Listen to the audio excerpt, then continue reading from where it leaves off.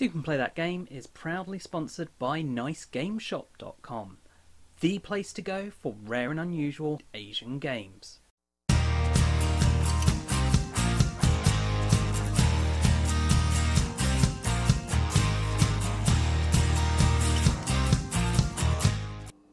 Hi, I'm Michael. Take a seat while I quickly tell you about Isle of Skye from Chieftain to King by Mayfair Games, a game that involves tile placement and also trading and kind of setting the prices blindly in an almost blind bidding kind of way.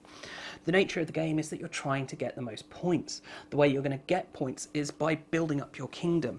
There are these variable score tiles that will trigger at the end of different rounds, and you only use 4 out of this big whole stack. So there's a huge amount of replay value in this game, and it means that there's a lot of depth in the different things that you can go for.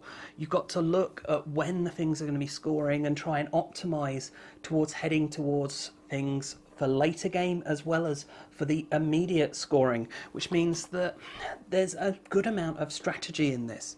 And that's one of the things I like about this. All the strategy and luck is balanced. The big luck aspect in this game is that each round, each player will draw 3 of these tiles that are going to be placed into kingdoms. However, once they've drawn them, which is luck of the draw, they're not necessarily going to keep them.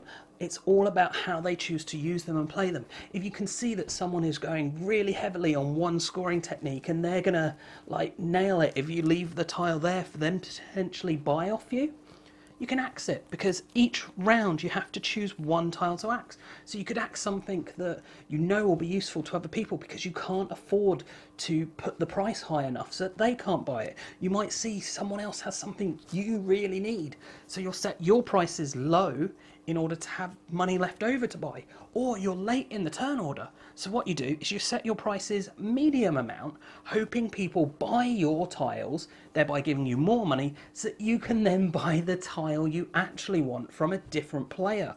So much strategy with regards to the interaction, with regards to setting your prices and having money left over from that trading thing, because you're then going to reveal, get rid of, and go around the table starting with the first player.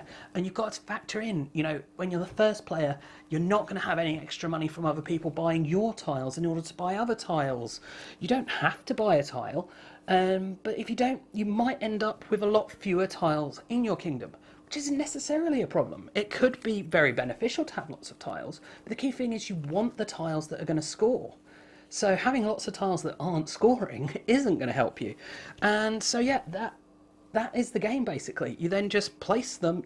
Very simple, very easy to play, very accessible for new players, which is something I absolutely love about it. The different score token, the different kind of scoring methods for kind of conditions means that there's a huge amount of replay value.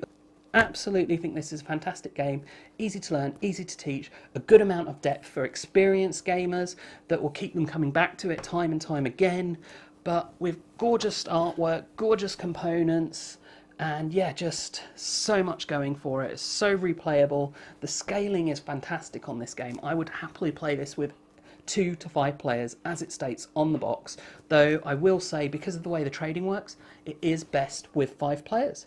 Okay, that's my thoughts on Isle of Skye from Chieftain to King. I do hope you enjoyed this video and found it useful. If you have, please do check out the rest of the videos on the channel, as well as subscribing and sharing.